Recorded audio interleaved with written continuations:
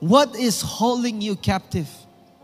Fear, panic attacks, depression, anxiety, loneliness. That is not who you are. Amen. And that is not your reality. There is good news for you.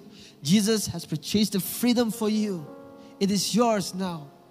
Jesus came to set us free from everything that holds us captive. Everything, not just one thing.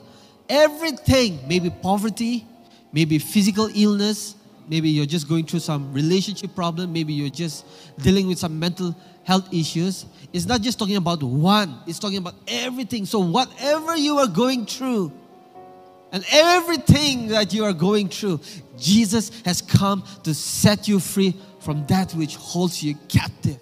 Your main enemy, your real enemy is not your circumstances. It's not your depression right now. It's not the things that you're struggling with. Your main enemy, your real enemy is what you think about your circumstances. What you think about your circumstance. Your beliefs. All right?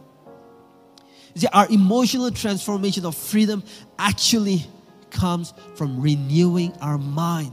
And how do we renew our mind? Is through the Word of God. We have to use the Word, the sword of the Spirit, the Word of God, the sword of the Spirit, which is the Word of God to kill the giants that is in your way. You need the Word of God, the sword of the Spirit.